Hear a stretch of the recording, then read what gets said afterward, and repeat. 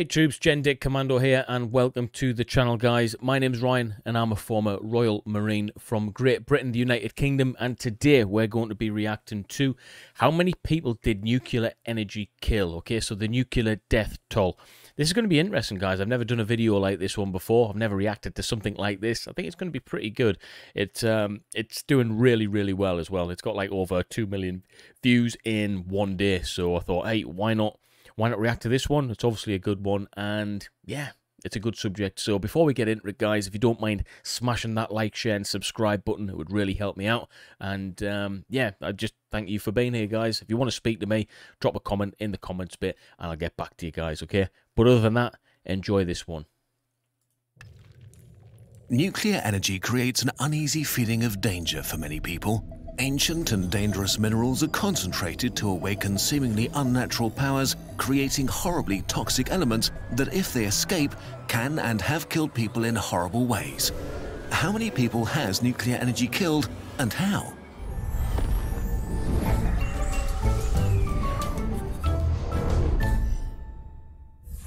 Nuclear energy has been a thing since 1951, and since then, there have been around 30 reported accidents globally. Most of them were pretty minor compared to the two disasters everybody is familiar with, Fukushima and Chernobyl. Yeah, I think we all know about these one, guys. Drop a comment if you didn't hear about these one before. But for me, it's mainly Chernobyl. That's the one that is a little closer to home anyway, with regards of people knowing about it, you know, and stuff. So yeah, let me know if you've experienced the understanding of this in the news or anything. If you've heard about Ukraine or Japan. Chernobyl is undoubtedly the worst nuclear accident in history. Yeah, in 86, it's like pretty much, it's within our lifetime, isn't it? Yeah, 86 didn't really happen too long ago. And people are still like seeing the effects of this to this day, you know, and the mutation of some of the animals over there and things. It's crazy, man, what's came of this. History for a number of reasons. The reactor technology was old and ill-prepared for emergencies, and the government response was slow and more concerned about image than damage control. Still, only 31 people died directly in the accident. Right, so that's not a lot of people then, guys, really, is it? 31, I mean, it's still bad, don't get me wrong, but 31 people for a nuclear reaction problem? I mean, that's really low. But what makes nuclear energy scary is not reactors blowing up, but the radiation they release. So the real question is, how many deaths through cancer and other diseases will Chernobyl cause? Here things get really complicated because you dip right into controversy, and just discussing the different estimates and how they were calculated deserves a video of its own. The most pessimistic estimate comes from a study commissioned by the European Green Party and projects up to 60,000 premature deaths by the year 2065. So that's an extreme number now. We've went from like, you know, a couple of dozen to 60,000 long-term deaths. How do they measure it though? That's the thing. And how can they link it to Chernobyl as well? Most scientific studies come up with numbers much lower than this. The WHO has estimated that in total, the long-term death toll will be around 4,000. While the UN Scientific Committee on the Effects of Atomic Radiation concluded that even this figure could be too high. For more details on this, check our research document. The second big nuclear accident was Fukushima Daiichi in 2011. Fukushima... Right, hang on a minute. Why am I thinking that this happened a lot earlier than that? Why am I thinking that? It obviously makes sense now and I remember it, but before even speaking about this, I always thought that was before Chernobyl for some reason. I don't know why. Maybe my brain's a bit mashed up from the military. Did not only operate with much better technology that was less dangerous in the first place, much better security measures were in place, and the official response was fast and decisive. And so the current death toll is only 573. The major difference here is that these deaths were not a consequence of radiation. They were indirect deaths from the stress of the evacuation of the areas around the reactors and occurred almost entirely in older populations. Right, okay, so the elder, the stress of the situation, it could have been heart attacks and this type of stuff. So yeah, I can understand that kind of death toll, and that makes perfect sense in an extreme kind of environment as such. Of the possible long-term deaths from radiation vary widely, from none at all to about 1,000. Right, so that's much lower than Yeah, it's much lower than the Chernobyl one, isn't it, really? Still horrendous. You don't want to kind of die of anything relating to a nuclear disaster, but still, 1,000, that's a lot less than I actually thought, guys. Let me know in the comments if you thought as well. In terms of the other long-term consequences, an increase in thyroid cancer in children has been observed, but according to the WHO, this is related to the increased screening rates. By 2018, there had been only one confirmed death among workers as a result of radiation-induced lung cancer. Now, let's compare this to renewable energy. Solar, wind, and geothermal energy basically only cause deaths as a result of construction and maintenance accidents. Unfortunately, their current share of global energy is pretty low. The major player in renewable energy is hydropower, which mostly means building dams and letting water flow through turbines from a higher elevation to a lower elevation. In total, hydro has been the most fatal in terms of accidents, with hundreds of thousands of deaths in the last half-century. One accident clearly stands out: the 1975 Banqiao hydroelectric dam failure in China, which has striking similarities to Chernobyl. Old technology, poor design, and poor management by authoritarian governments concerned about appearances. Right, so if they're concerned about appearances, then that doesn't necessarily mean a lack of funding, because that's what I was thinking originally. Well, why are they still using old infrastructure XYZ? Well, it's clearly got nothing to do with money in this case. Then it seems more of a, you know, we don't want to get rid of it because it's maybe traditional, it looks nice, and you know it's close to home, so to speak. They don't want to modernize it. Old dog, new tricks, that comes to mind.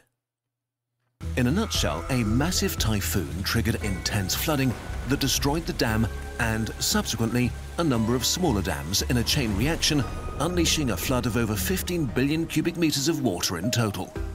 Kilometer-wide waves as high as buildings devastated thousands of square kilometers of countryside and countless communities. All in all, that's something that you don't want to get involved in, straight up. The death toll from just this one accident and its direct consequences is estimated to lie between 85,000 to 240,000. What? But all of these deaths caused by nuclear and renewable energy are actually negligible in comparison to the real killer energy source: fossil fuel, the most widely used source of energy and electricity. Hang on a minute, you're kidding me, right? When we burn fossil fuels to heat up water and make turbines spin, or to cause mini explosions to move cars with internal combustion engines, gases like ozone, sulfur dioxide, carbon monoxide, and nitrogen dioxide are released into the atmosphere.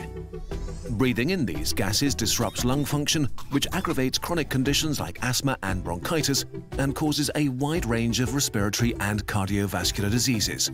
And cardiovascular disease and respiratory diseases, I might be wrong in this, but let me know in the comments if I'm right, is the biggest killer on the planet, right? Like, cardiovascular respiratory disease is the biggest killer, unless I'm mistaken. I don't know why I've got that in my head, but I'm pretty sure it is the case. Let me know, guys, if I'm right or wrong.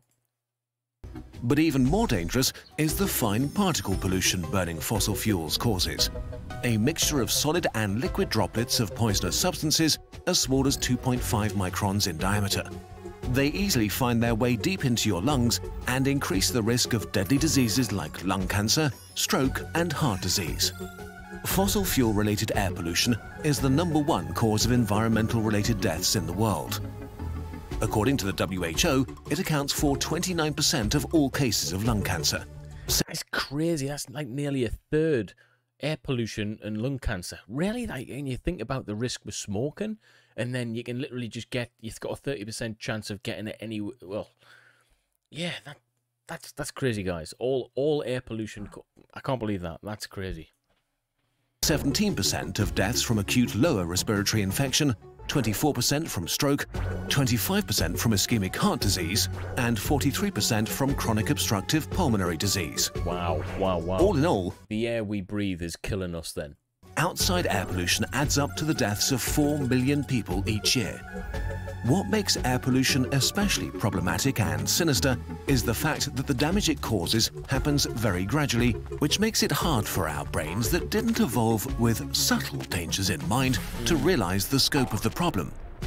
Collectively, air pollution from fossil fuels is estimated to have killed around 100 million people in the past 50 years.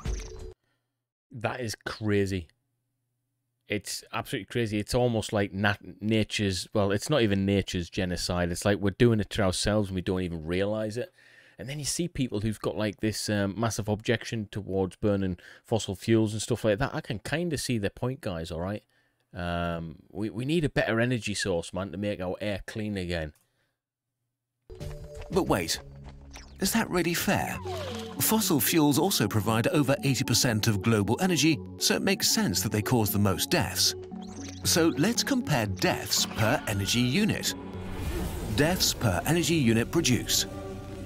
A few studies have compared the death rates from different energy sources per 1 terawatt-hour. That's about the annual energy consumption of 27,000 EU citizens, or 12,600 US citizens. To produce that much energy for 1 year, coal causes 25 deaths, oil causes 18, and natural gas 3. Renewable energy causes 1 death every few decades. And nuclear, in the worst case, nuclear energy would cause 1 death every 14 years. One study even found that nuclear energy actually saved 2 million lives between 1971 and 2009 by displacing fossil fuels from the global energy mix. Right, so that is probably news for everyone then, guys, in terms of its actual overall safety. That's blown my brains away. I can't believe that, you know, the better choice is obviously renewable energy, wind turbines and all of that kind of stuff, but nuclear energy is pretty close second, all right? That's in terms of... why aren't we using more of it then? It must be the cost factor, surely. But yeah, fossil fuels, man, it needs to go. From what I'm seeing on this, it needs to go, guys. What do you think? Am I right? I don't know, man. The numbers are clear. Even when using wildly pessimistic numbers, nuclear energy is among the safest forms of energy generation, and at a time when we're struggling to slow down rapid climate change, it's a really valuable low-carbon option. However, all these facts still leave one major argument that is fielded against nuclear power. Opponents of nuclear energy argue that nuclear waste and its lack of long-term storage solutions is an unacceptable problem and risk, while proponents of nuclear energy say that until renewable energies are able to cover the complete energy demands of mankind, it's arguably safer to store nuclear waste for the time being than to inhale poisonous gases and promote rapid climate change. What do you think about that then? Should we be storing all of the nuclear waste anywhere? Or should we be allowing our renewable, you know, coal and stuff like that, our fossil fuels to burn into our atmosphere? I'm probably swayed more towards the storage of nuclear waste, personally. But, you know, what's the consensus saying? Let me know in the chat, guys. But a detailed discussion about nuclear waste would go too far here. More about it in our sources. Let us know if you'd like a whole video about it. Yeah, I wouldn't So mind. looking at the comparative death rates, it's a bit concerning that some countries are replacing nuclear energy with fossil fuels, mostly coal. Especially Germany and Japan have been the most active in dismantling their nuclear fleet. In a ploy to appease the public, the German government shut down 11 of its 17 nuclear facilities and plans to close the remaining reactors in 2022. Why? The immediate gap in energy production was filled by temporarily increasing coal production, the energy source with the largest health impacts and the worst consequences for climate change. Right, that doesn't make any sense A to me. 2019 analysis concluded that as a consequence, the nuclear phase-out has led to 1,100 avoidable deaths per year in Germany due to the increased air pollution in the years after 2010. So, in conclusion, nuclear energy feels way more dangerous than it actually is. Yeah. No matter how you look at it, the one thing we should strive to get rid of as quickly as possible are fossil fuels to prevent the deaths they cause each year and to slow down climate change. Regardless of how much you personally care about climate change issues or which energy source you favor, saving millions of lives should be something we can all agree on. Maybe you've actually made some kind of resolution to try and be more sustainable this year. Or maybe your goals are more about you as a person and you'd like to pick up some new skills. Still being stuck mostly inside is the perfect time to work on that plan. Right, I like that idea where we pedal a bike and charges our phones. Is this even a thing? If it's not, it needs to be, guys, yeah, because I would definitely use that. Plus, I need to lose a bit of weight as well. We've partnered with Skillshare, an online learning community that offers thousands of classes more enjoyable, and learning something new. You get unlimited access to all. Right, I think that's it, guys. That one, that was an eye-opener. There's a reason it's got like nearly 2 million or 3 million views in one day. It's really, it's made me think an awful lot about, actually, I never really bothered too much about climate change and things like that. It wasn't really within my kind of thought pattern, but that video has really opened my eyes up to it, and it makes logical sense to, even if we don't use nuclear energy, the energy that we are using is not good enough. It's not good enough for, even if you don't care about nature, which we all should, it's not good for us as human beings, you know, but, yeah, man, if we look after nature, nature will look after us, and without sounding too greeny and stuff like that, why are we shutting down nuclear power plants and not storing the energy instead of burning all of these fossil fuels into our environment, you know, and all of the avoidable deaths? I mean, it's just crazy that we have that, guys. I think that's a step back in evolution, not a step forward. But what do you think is the way forward? I'm all for wind turbines and renewable energy. I think that's the way it should be, okay? And if everyone had to cycle their bike to charge their phone, then we'd be fit and healthier as a result. But I think we need to look into more things like that. That was an excellent video. I really, really, really enjoyed that one, guys. If you liked it, then please smash a like, share, and subscribe. Members, thank you, guys.